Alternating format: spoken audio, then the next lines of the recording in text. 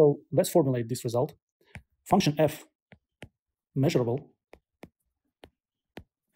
if and only if for all Borel sets its pullback is inside sigma algebra f. Once again, assume we have some set x and sigma algebra f on this set. This is measurable space. This is measurable space, and function f is measurable means that for any interval, its pullback is inside this sigma algebra. This is the definition of function f is being measurable, or we call it f measurable, because pullback of any interval is inside this f. This is a very important criterion, and to show this result, it's easy to see that proof to this side is obvious. Because if we have this, or for any Borel set,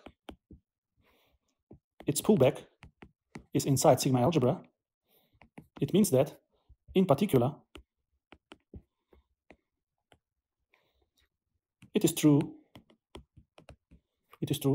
for all intervals. Why? Because since intervals are Borel sets. Or once again, any Borel set, for any Borel set, its pullback is inside f. But any interval is a Borel set. That's why for any interval, its pullback will be in f. And this is the definition of f being f measurable. So to one side, to left side, proof is obvious. To another side, and this is easy to prove but not obvious. So to this side, we assume that our function is f measurable. So our function if f measurable is f measurable. Let's define the set G. And this set G consists of all Borel sets.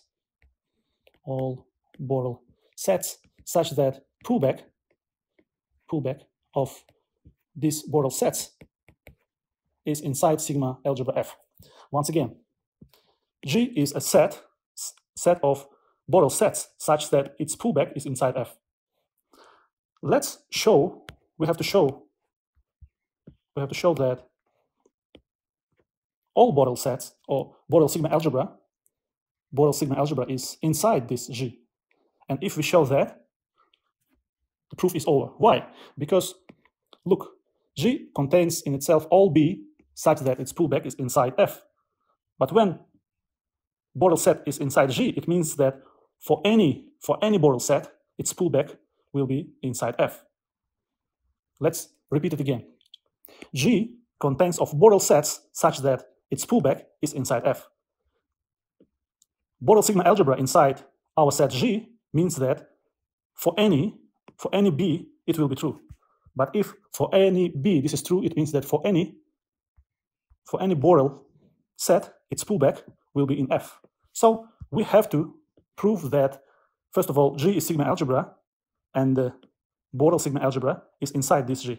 So first, let's prove that G is sigma algebra.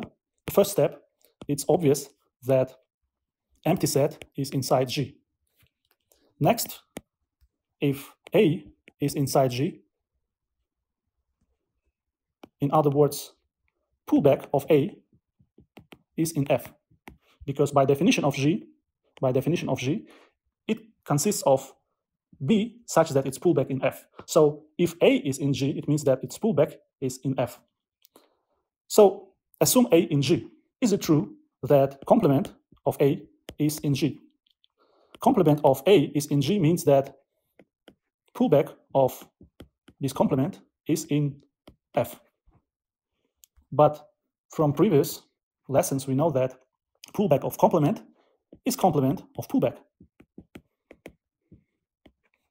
And this is in f, because this in f.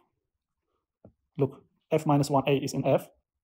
So this is in f, and its complement also must be in f. That's why this is true. In other words, complement of A is in G. We proved that if A is in G, its complement is also in sigma algebra G. And the third part of definition, we want to prove that G is really sigma algebra. Assume A and B is inside G. Is it true that its union, A union by B, is inside G? Is it true? Is it true? So A and B is inside G, by definition, means that pullback of A is inside F, and pullback of B is inside F. So once again, we assume that A and B are elements of G. Is it true that union of A and B is inside G? A and B, union of A and B inside G means that pullback of A union B is inside F, by definition. But once again, we know that pullback of union is union of pullbacks. Union of pullback is pullback of unions. We know this from previous lessons, so watch our previous lesson. And since this is inside F because of this, and this is also inside F because of this, its union is also inside F. So this is inside F. But this is this, and this is true. So A union by B is inside G. So we proved all three parts of our definition. Empty set is inside G. If A is inside G, then complement of A is inside G. If A and B are in G, then union of A and B are in G. So our G is sigma algebra. G is sigma algebra. This is sigma algebra, and it contains in itself all intervals, by definition. It consists of all Borel sets, and interval is Borel set. It consists of Borel sets such that its pullback is in F. In particular, it consists of all intervals such that its pullback is in F.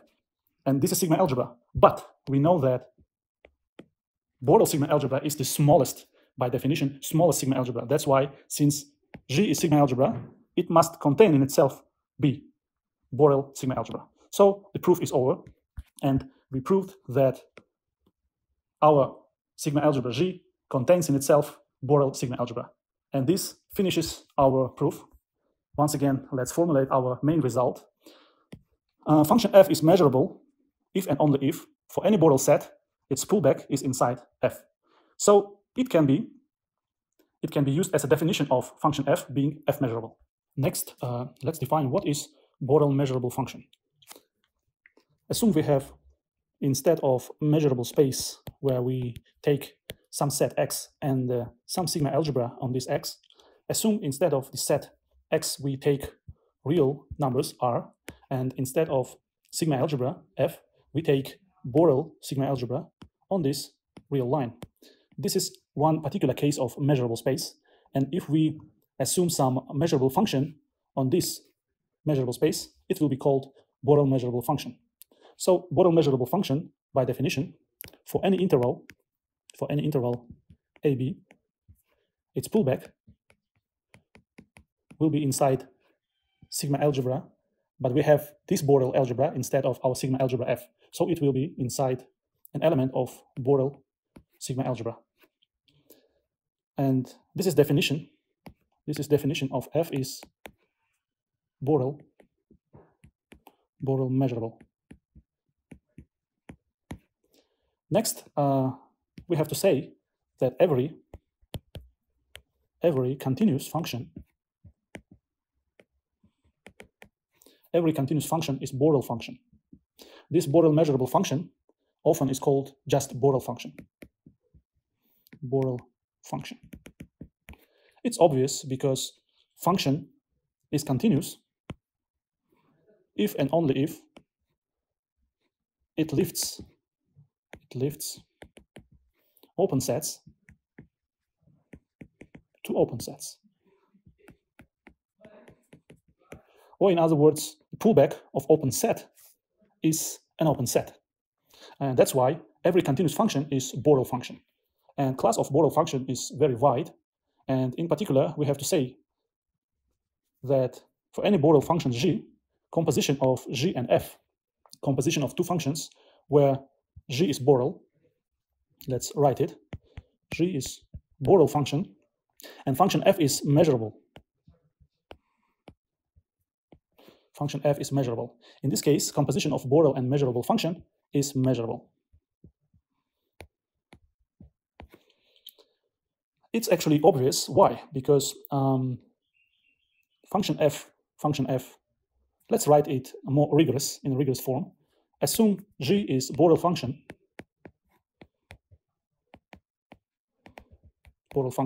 and f is measurable function. Then composition of g and f is measurable. To prove it, function f is measurable. By definition, from previous result, it means that for any Borel set, its pullback is inside f. We proved this result earlier. And is it true that for any Borel set, pullback of this function, g, composition of g and f, minus 1, and b is inside f? So is it inside f? If we prove this, it means that this function, composition of g and f, is measurable function. Let's draw a picture. If we have composition of two functions, g composition with f means that first function f works, and then from this result of function f, then works another function g. That's why this is equal to g minus 1 of b, and then f minus 1. Obviously, since g is Borel function, the pullback of any Borel set is inside Borel algebra by definition. And since this is inside Borel algebra, its pullback by definition, this is inside f. Why? Because this function is measurable. So all of this